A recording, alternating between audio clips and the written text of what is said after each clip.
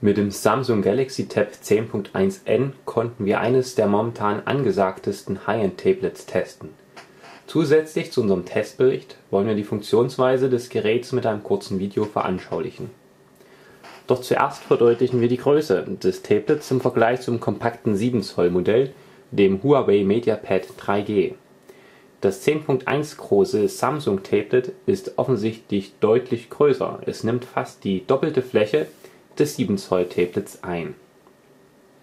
Das ist natürlich vor allem dann praktisch, wenn das Tablet ohnehin für die heimische Nutzung gedacht ist und selten mit auf den Unterwegseinsatz kommt, weil so mehr Bildschirmfläche zur Verfügung steht. Der Vergleich zum Huawei Tablet macht darüber hinaus deutlich, dass Samsungs Vorzeigetablet sehr flach geraten ist. Es ist keine 9 mm dick und damit sogar etwas dünner als das iPad 2. Trotzdem liegt das Samsung Tablet gut in der Hand und macht einen soliden Eindruck. Die Anschlussausstattung fällt hingegen etwas mau aus. Wir haben hier auf der Unterseite einen kombinierten Netzteil- und USB-Datenkabelanschluss. Die Seiten haben hingegen überhaupt keinen Anschluss und die Oberseite bietet dann nur noch den obligatorischen Kopfhöreranschluss, beziehungsweise in der 3G-Variante immerhin noch einen Einschub für die SIM-Karte.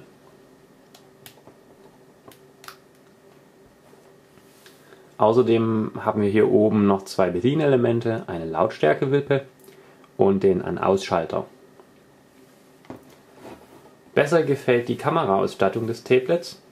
Das ist zum einen eine 2 Megapixel Frontkamera, vor allem natürlich gut, wenn Videokonferenzen gemacht werden, und zum anderen die 3,2 Megapixel Kamera auf der Rückseite, die auch HD-Material aufzeichnen kann und bei dunklem Umgebungslicht gegebenenfalls von einer Foto-LED Unterstützung erhält. Dann wollen wir das Gerät einmal anschalten. Dazu ist der Schalter etwas gedrückt zu halten.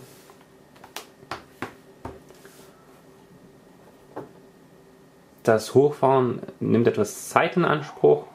Man kann aber bei Alltagsnutzung das Gerät auch einfach in den Standby versetzen, dann schnell wieder aufwecken. Das geht deutlich zügiger.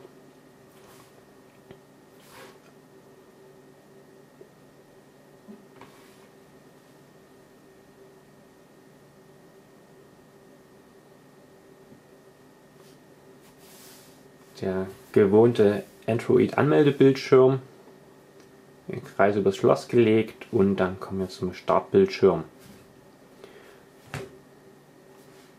Der Grundaufbau ist identisch zu anderen Honeycomb-Tablets.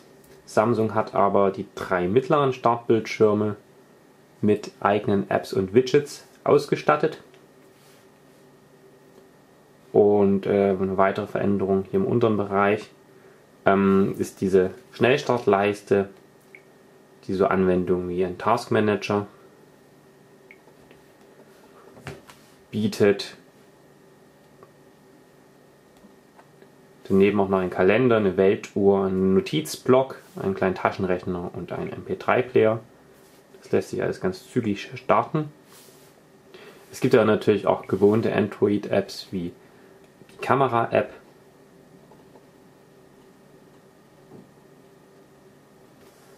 Mit der lassen sich schnell Fotos machen oder eben auch Videos aufzeichnen.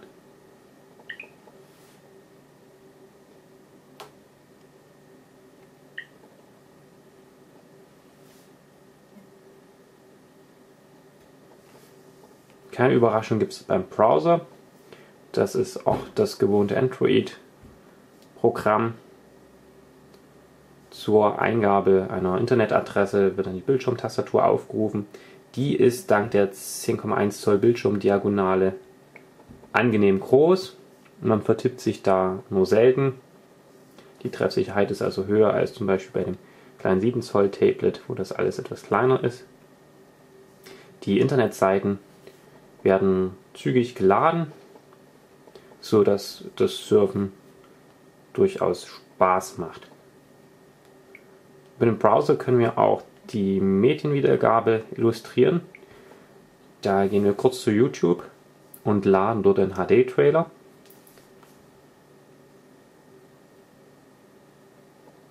Dann müssen wir natürlich die Auflösung anpassen. Zuerst auf 720p.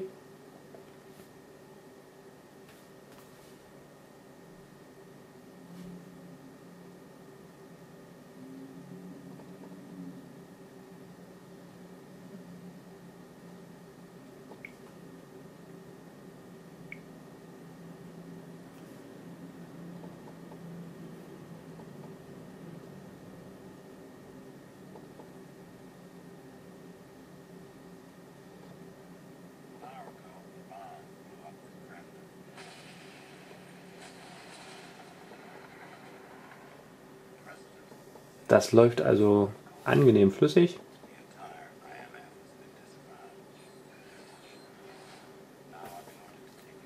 Anders sieht es dann aus, wenn wir auf 1080p hochschalten.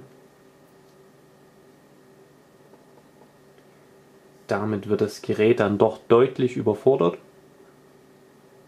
Das Ganze braucht natürlich länger zum Laden.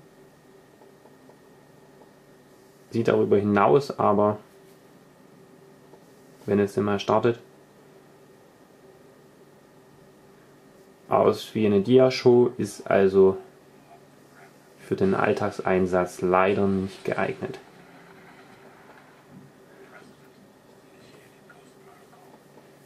Das Display des Tablets selbst löst ohnehin aber nur mit 1280 x 800 Bildpunkten auf. Damit wäre es also mit Full HD Videos auch überfordert und das relativiert dann auch die ganze Geschichte wieder etwas. Abschließend möchten wir zeigen, dass das Samsung Tablet durchaus auch geeignet ist, um als mobile Spielekonsole herzuhalten.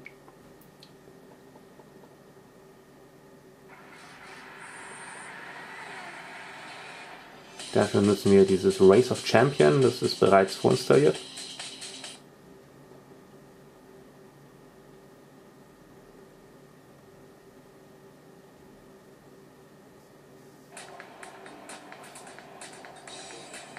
Ganz nett gemacht, und dieses Spiel zeigt ganz gut auf, wozu die Hardware des Galaxy Tab 10.1n in der Lage ist.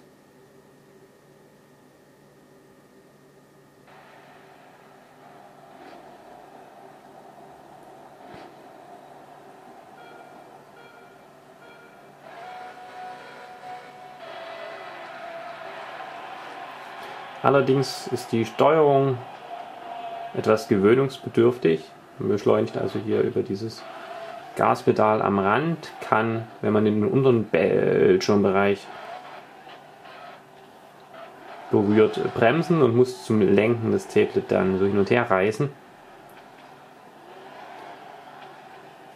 Unsere Fahrkünste sind hier also etwas begrenzt, aber es ist doch gut zu sehen,